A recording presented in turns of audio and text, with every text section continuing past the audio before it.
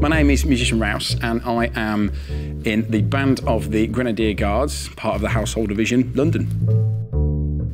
I play the double bass, which is my primary instrument, and my secondary study is the clarinet.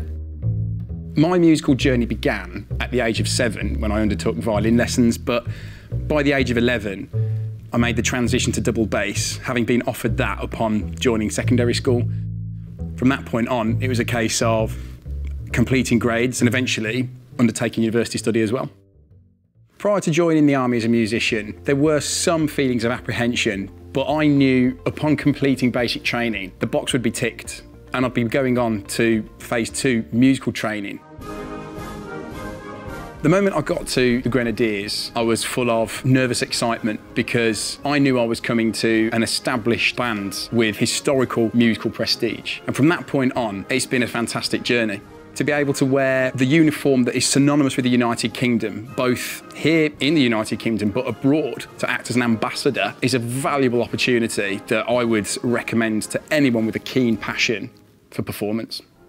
This year, we are very excited to enact the celebrations for Her Majesty the Queen's Jubilee. It's her Platinum Jubilee, so there will be a rich tapestry of musical extravaganzas going on.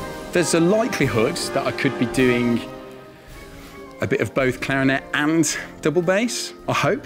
In terms of the clarinet, it will be for Trooping the Colour, Her Majesty's birthday.